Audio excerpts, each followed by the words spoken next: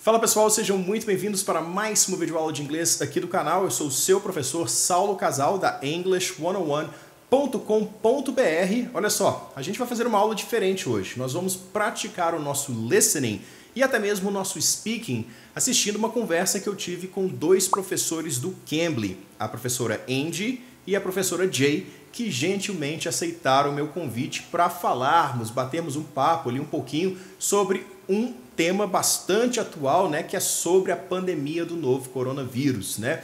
Como não se fala sobre outra coisa hoje em dia, a não ser sobre o famoso Covid-19, não poderia ser diferente aqui, né? E o legal é que vamos falar com pessoas diretamente da fonte, ou seja, de Nova York, que é o novo epicentro da pandemia, né? É o epicentro do epicentro, que é os Estados Unidos, com mais de 138 mil casos, né? No caso aqui do estado de Nova York, 138 mil casos e quase 6 mil mortes, pessoal, dados de hoje, né? Só no estado de Nova York sozinho já se tem mais casos que na Itália inteira, no país da Itália, né? E possivelmente até passará da Espanha, que é o segundo país com mais casos no mundo inteiro. Bom, pessoal, essa conversa só foi possível porque existe um site que te dá a oportunidade para conversar com nativos do mundo inteiro, né? Nativos falantes da língua inglesa, que é a plataforma do Cambly, pessoal, que oferece aulas particulares para você treinar o seu inglês conversando diretamente com esses nativos. Lá você pode escolher o professor que quiser, baseando no tipo de aula que quer ter, baseando no seu nível, tá? Até mesmo no sotaque do professor e na personalidade dele, pessoal. Olha que legal. E é claro também na disponibilidade desse professor, ok? Lá tem professores disponíveis a todo momento ou através também de agendamento, ok? E você pode até escolher professores que falam português, pessoal. Olha que bacana.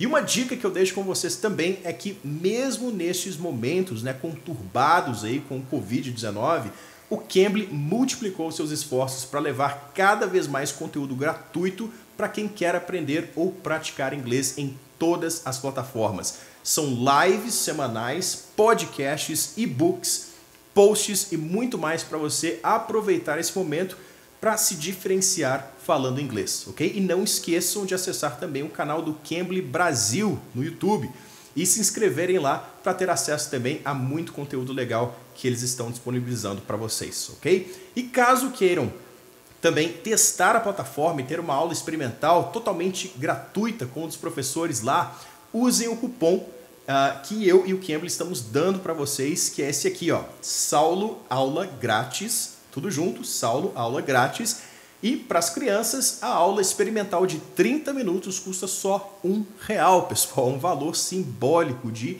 R$1 apenas, ok? Então, basta acessar o site que está aqui na descrição desse vídeo e pronto.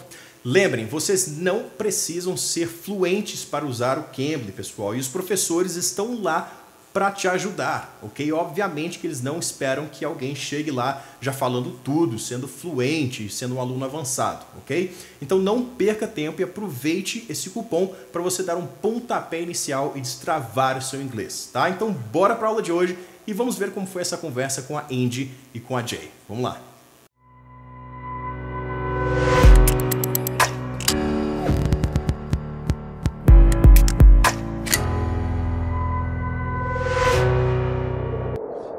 All right, guys, so I'm here today with Angie, our friend Angie from New York City. Yeah. She's in the house. I've been hunting for New Yorkers, for people that live in New York, because I do want to have a conversation about this whole new coronavirus, this COVID-19 that's been taking over the world.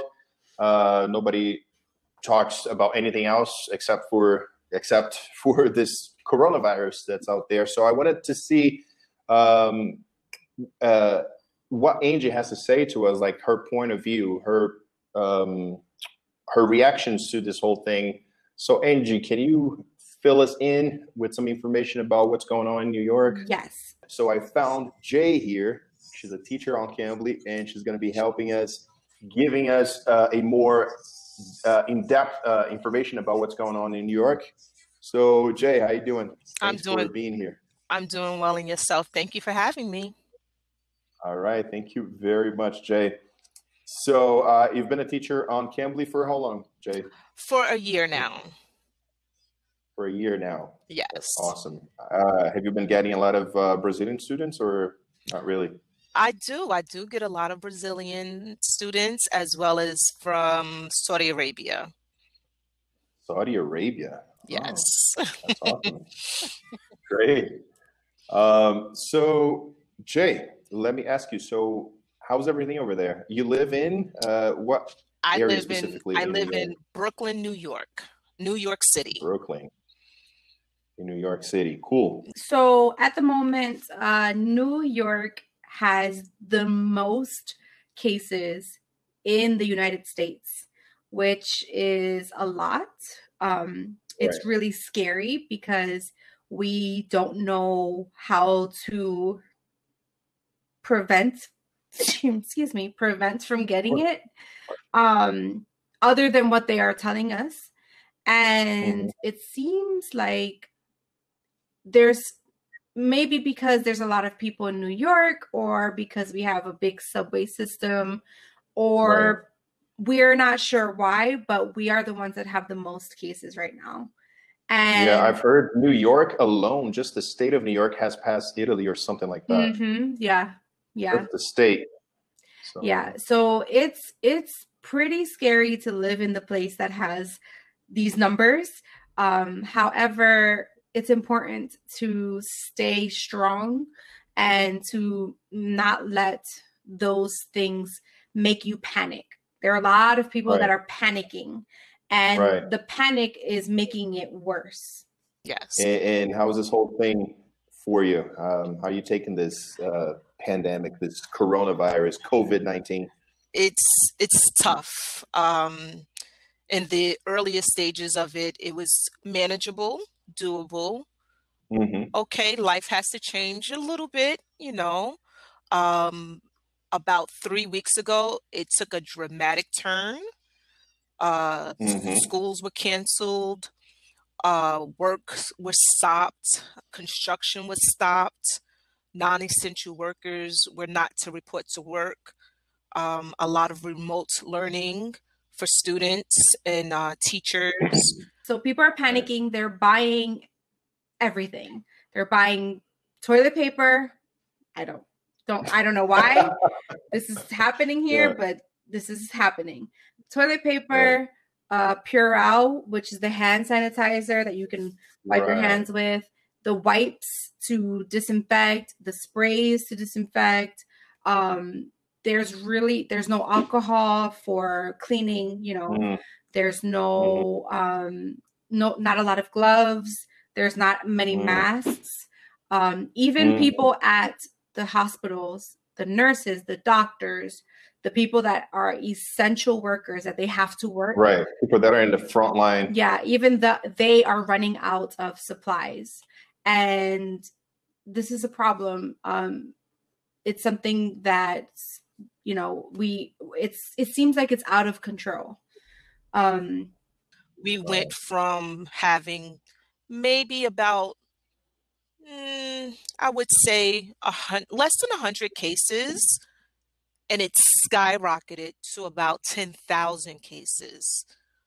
Wow. With just as many deaths. I believe we're currently up to about 900 deaths. That's in just New York City? New York City. Okay. The state of New York, I have no clue. It's gotten so bad that I've actually just stopped watching the news. Right. It's become a little cumbersome and overwhelming. So it's a dire straight situation, to be very honest.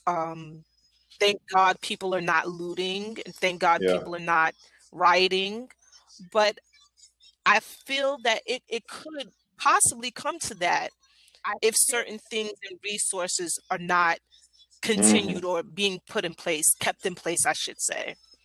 Yeah. I mean, and New York is this huge melting pot, you know, it's a big gateway where you guys have many people from all over the world, including this big population of Chinese people too. So this was coming. We could predict, New York is the capital of the world. I mean, yeah, the amount of people that travel to here from here every day, usually it's huge. We have so many people that come in and out of New York that yes, we knew we would be getting it, of course, but we didn't know how quickly it would get to this number. Yeah. So it's just, and I mean, it's kind of also been hard to kind of control everyone, right? The governor is doing his best to put these things in place, but he can't control every single individual. They just recently had to close the parks because people were still bringing their kids to the playground. Why? Yeah, I mean, I can imagine like the beaches in Miami or, like people going to the beaches normally as nothing is happening. Yes. And I mean, this is, again, something that happens everywhere in every country. There's always people who don't listen, but it's just so, because we are the ones that have so many, just you think people would be like, whoa, just a little bit, but no. Right. Yeah. I mean, who wants to be in his shoes, the governor's shoes right now, because New York is the epicenter of the epicenter that United States has become, a couple weeks ago with now it's about 380,000 cases. Yes. Almost 381 with a total of almost 12,000 deaths in the United States. Wow. Spain has passed Italy. It's pretty crazy. I think Brazil is number 15th there with 581 deaths. I mean, these numbers, every time you refresh the page, the numbers just go up. Yes. Like crazy. Yes. I think one of the biggest issues, or not even issues, but attributes to our numbers on the rise is the fact that New York City has not shut down the transit system. However, so people in general are compliant are on the same page as far as staying home or no, like social distancing. So a lot of people, yes, they are, but there are some people that are not. Sure. And you'll find this in every country where, there'll be people who throw parties, which why I don't know, but this happens where people don't like to be told they cannot do something. Right. And so they do it anyway, and then they get sick. So the idea is that we social distance so we don't get sick, so that we don't put more pressure on an already full, overcrowded, not ready to handle system, which is the healthcare system.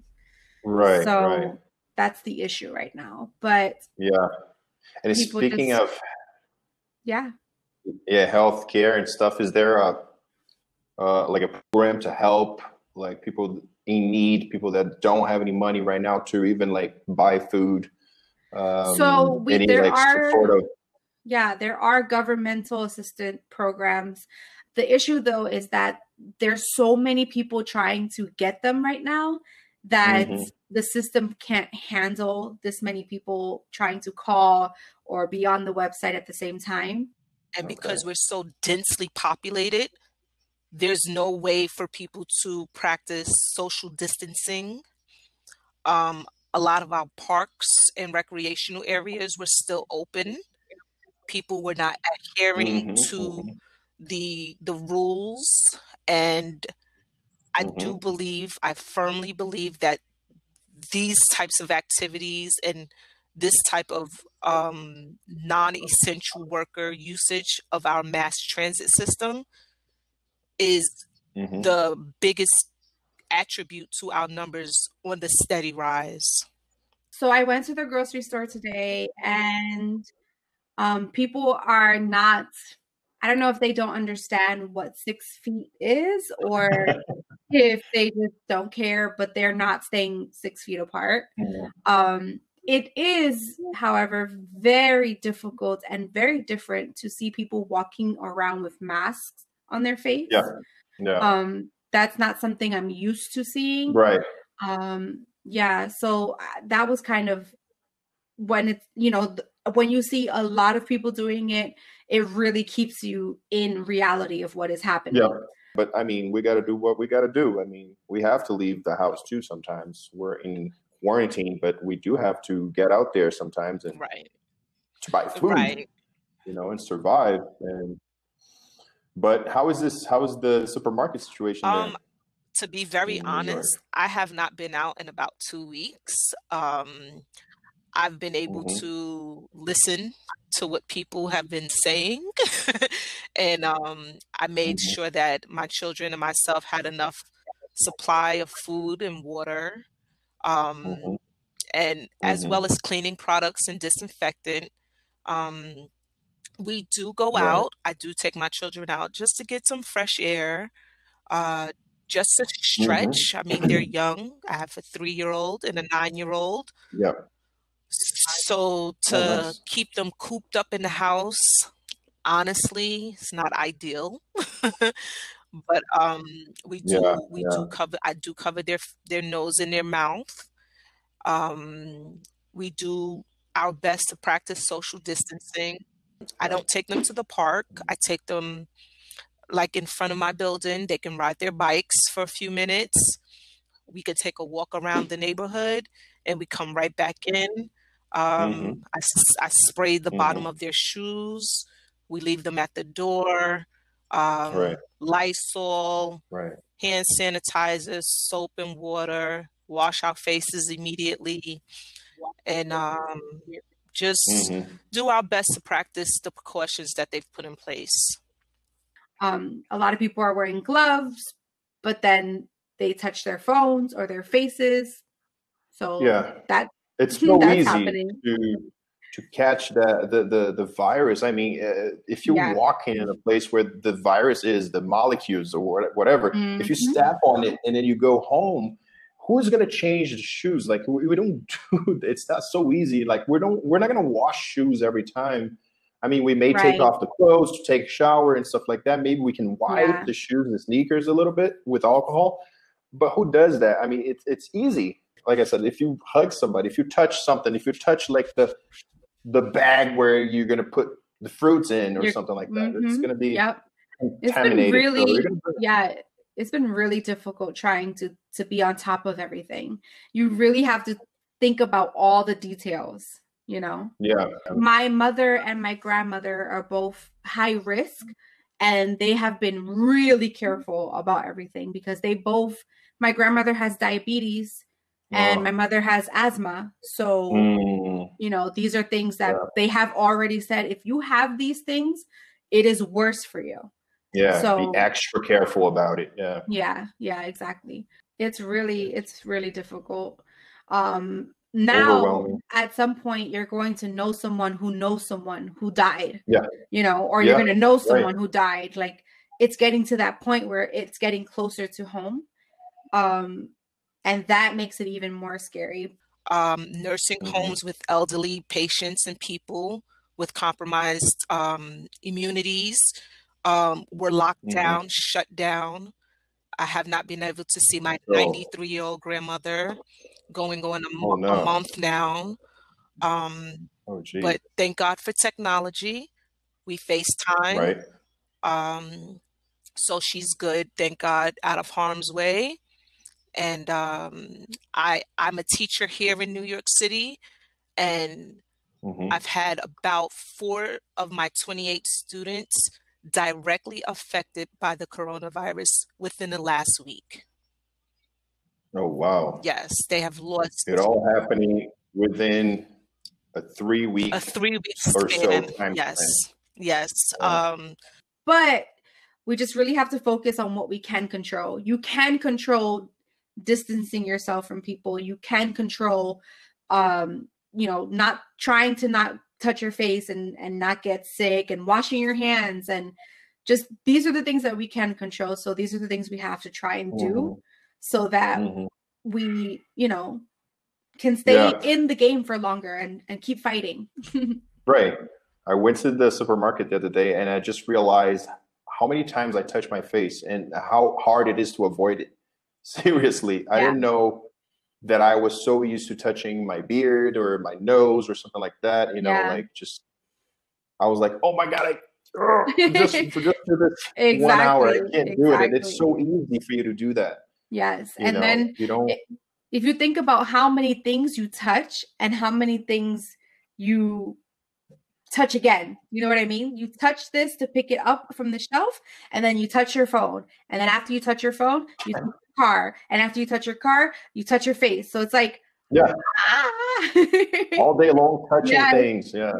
So really, you know, it's just really scary to know that this is happening. And gloves wouldn't even help at that point, because gloves are pretty much like your hands. So if you don't dispose those gloves, if you just use it all day long, I mean, it's not. Yeah, exactly. And some people, they don't put these two things together. They just kind of forget, and they just think, I have gloves. Well, I'm safe. But no, you really have to like either take them off in between things, or you know, it's very dangerous. This pandemic is covering everything: white, black, male, female, child, old, young, rich, poor.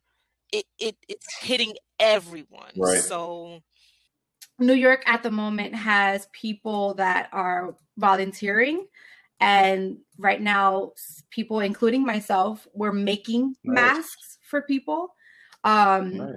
I can show you, actually. I have it here. A sewing machine. What? Yep.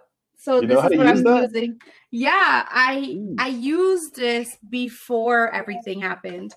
And so I thought I would bring it back out so that I could help as much as I can. My religious services are being on live stream now. So I sit in front of my computer on Sunday morning and I worship with my pastor.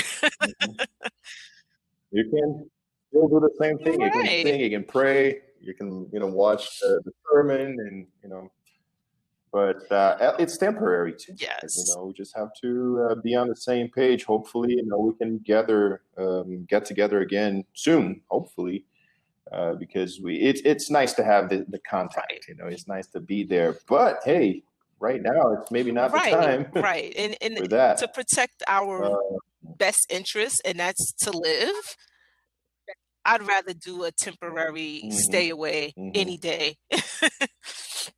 But I'm glad that I'm able to help at, some way, somehow. That's awesome. Yeah, a lot of people can too, and that I think also helps the situation. My wife's brother-in-law, who makes signs for businesses for a living, he started making masks as well. Wow, nice. Plastic masks, stuff like that. And he's giving away a few to hospitals and stuff. So like something that he never thought he would make before. Yeah, exactly. He's there making masks, it's crazy. Just like you making masks out of fabric. Never thought I would do that. Crazy. Yeah. So we have people doing this. We have people making meals for those that cannot go to the grocery store, older population, just anyone that is able to help, they're helping. So that's good. Right. There are a lot of moving parts. True. Even though I work for the school system, our nurses are the ones at the open schools that are there. Volunteers that are watching the essential workers, providing childcare from 7 to 6 in the evening, that they're providing childcare for in school buildings, keeping these children safe, keeping them mentally stable too, because there's a lot of things going on inside of people's homes. For every affected person, there's a family attached to that person. So, those are things that we also kind of overlook. The mental stability of people, it's hard. It's hard. So really, it's just about people trying to help each other. You tell your neighbor, you call someone, you you check in with your people and you see if they're okay. People like that I'm working with that said, these people need masks.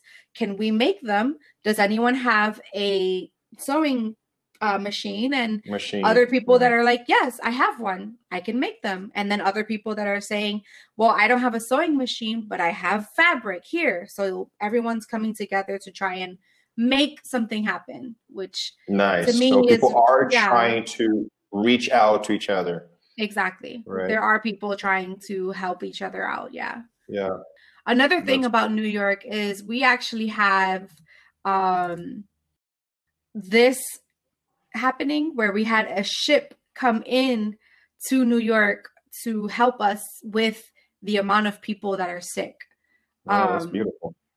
It's something that I've never seen. I don't remember ever hearing about something like this happening where we have the Navy come and bring a ship for this specific issue.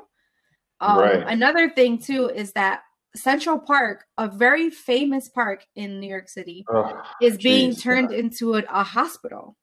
Right. Yeah. Central Park. Yes, it's just so bizarre. And I've also heard today that actually some parks are turning to like cemeteries, man. Oh, I can't confirm this. I have not seen. I've seen some things because people are sharing a lot of things, especially in other countries where there's not enough space for all the people that are dying. Yeah, to bury all these people or even. Yeah, it was bound to happen at some point. If so many people are dying at the same time, but it's so hard to wrap your head around it to really grasp the situation. Sometimes you can't believe it. You really cannot.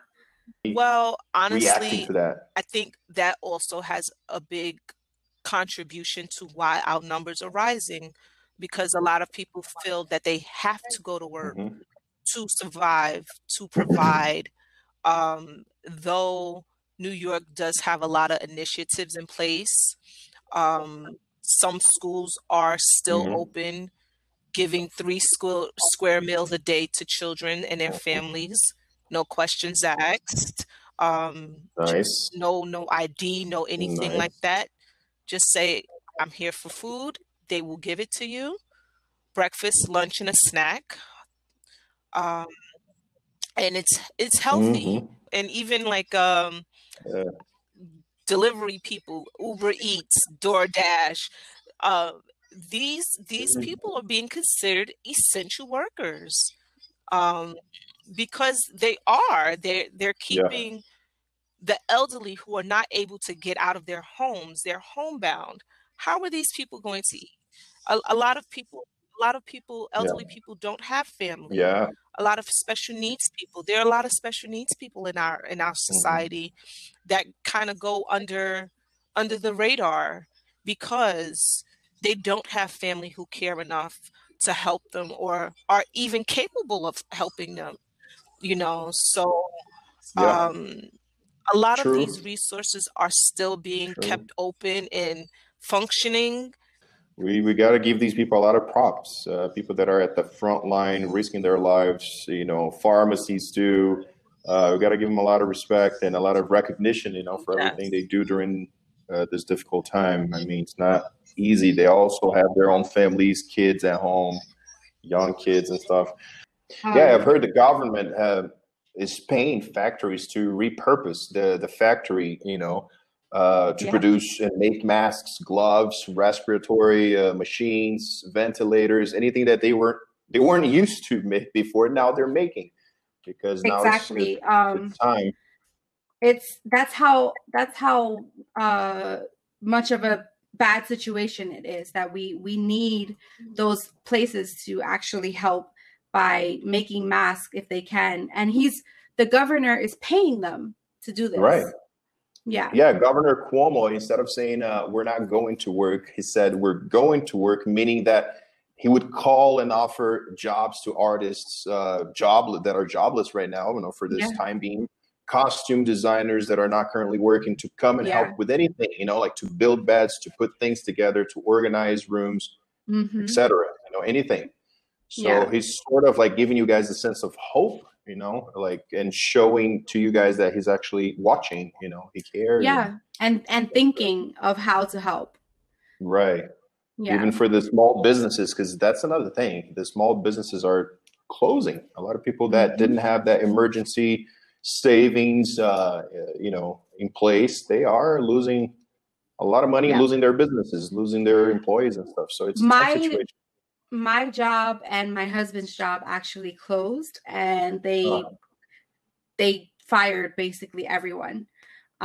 So there's a lot of problems with the way that this happened and the way that we are able to get funds now or pay for bills or things like that. There's a lot of issues happening. I'm glad that I have Cambly. You know, there is still childcare providers available for essential workers, because that's another big thing is having childcare.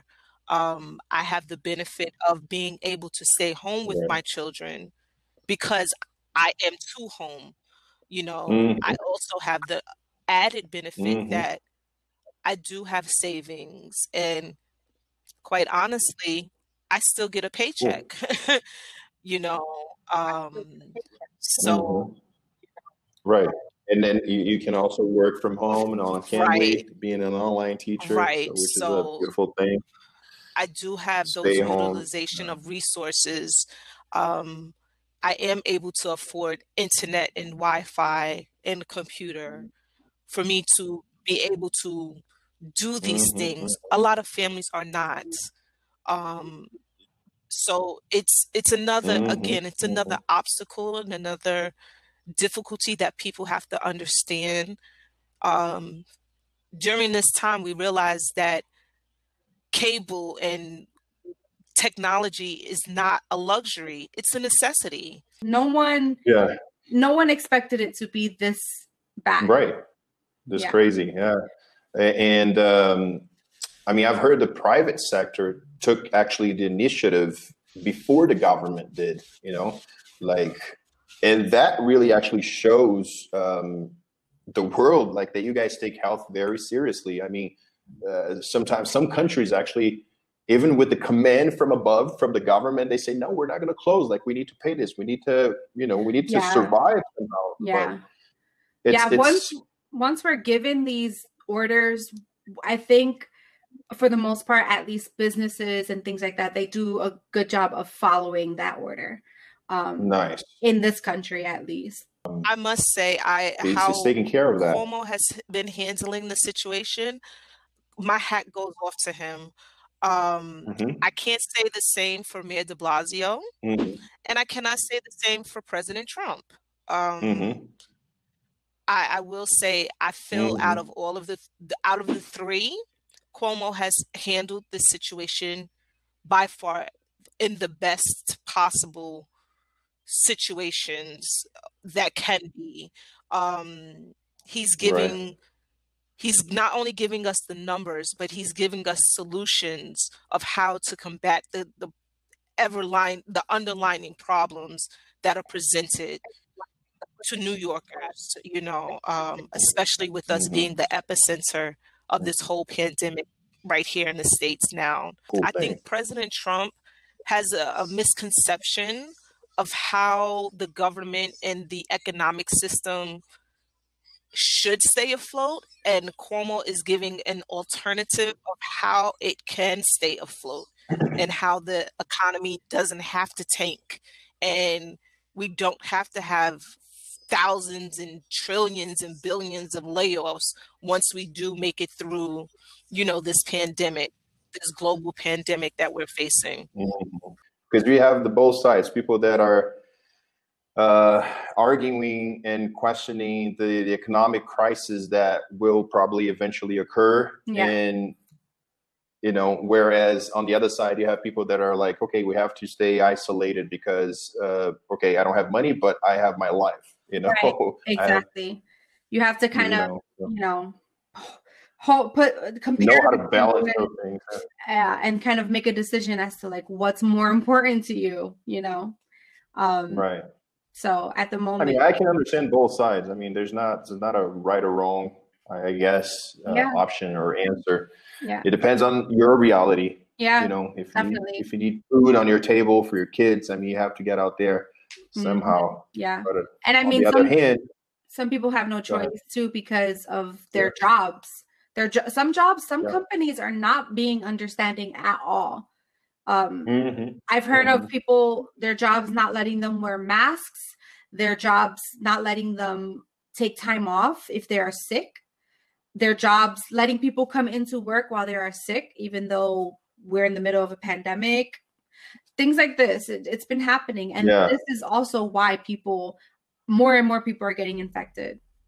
So I like you alluded to, you see it's a double-edged sword. You want to shut down a city, but you can't shut down a city.